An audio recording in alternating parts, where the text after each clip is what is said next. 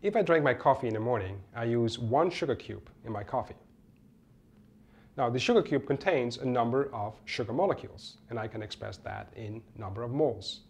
And my coffee has a certain volume. So when I put the sugar cube in my coffee, I have a certain number of moles of sugar per volume of my coffee.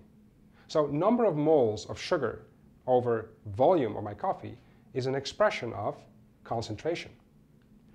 The unit associated with this is called molarity. Molarity is a measure of concentration of solute in a solvent. It is defined as the number of moles of the solute divided by the total volume in liters of the solution. The unit of molarity is 1 molar. And molar means mole per liter. So 1 molar is 1 mole of the solute per liter of the solution. Now let's calculate the molarity of phosphoric acid.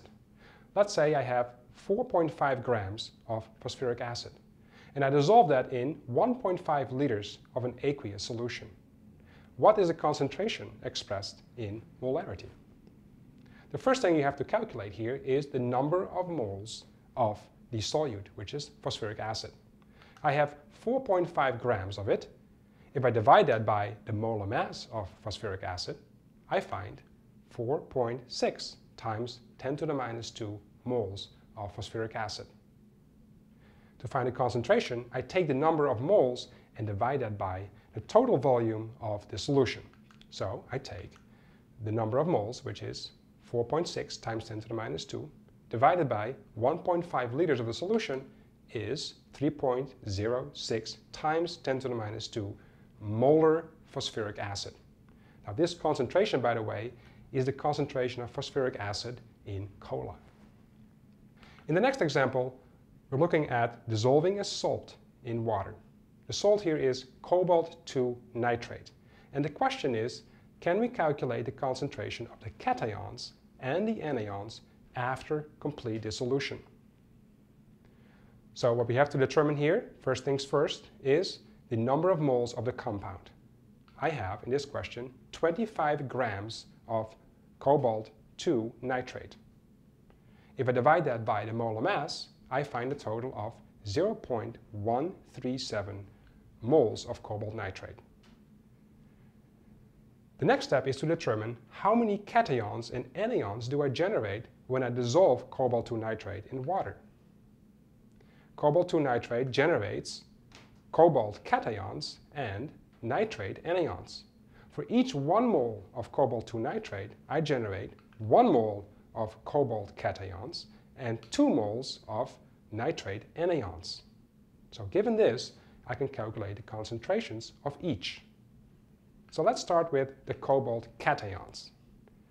The molarity of the cobalt cations is the number of moles of my compound times the mole ratio to determine how many cations I generate upon dissolution, that is 1 to 1, and then divide the number of moles of the cations that I just calculated by the total volume of the solution, which is 0.5 liters in this question.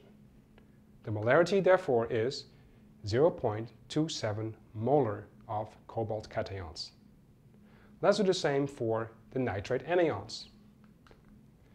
I start again with the number of moles of my compound, which is 0.137 moles of cobalt-2 nitrate, and convert that into the number of moles of the nitrate anions. I have 2 nitrate anions for each 1 mole of the compound. Then I divide it by the volume of the solution, which is 0.5. And I find 0.55 molar of nitrate anions. Now note here that the concentration of the cation and the anion are different. And that's because you generate different amounts of cations and anions when you dissolve this salt in water. In the next example, a chemist wants to make a 2.5 liter solution of potassium sulfate at the concentration of 0.2 molar. And the question is, how much potassium sulfate does she need to make this solution? How many grams of potassium sulfate does she need? First things first, and that is, how many moles of potassium sulfate are needed? Well, I have to calculate the number of moles from the volume and the molarity. Volume times the concentration in molarity, V times M, equals the number of moles of the solute. So if I multiply the volume of the solution, 2.5 liters, times the concentration, 0.2, I find a total of 0.5 moles of potassium sulfate that is needed. How much is 0.5 moles of potassium sulfate in terms of grams? You find that by taking the amount of potassium sulfate in moles and multiply that by the molar mass of potassium sulfate. I find a total of 87 grams of potassium sulfate. In this last example, we're going to explore the relation between volume and concentration. The concentration of rock salt or sodium chloride in seawater is 0.45 molar. Now, what is the amount of volume that I need to get 1 gram of rock salt? So, let's say I have a cup and I scoop up a certain amount of seawater from the ocean. What is the volume that I need to have exactly 1 gram of rock salt in my cup? In order to determine this, we first want to calculate, once again, what is the desired number of moles. I have to convert 1 gram of rock salt, sodium chloride, into the number of moles of sodium chloride.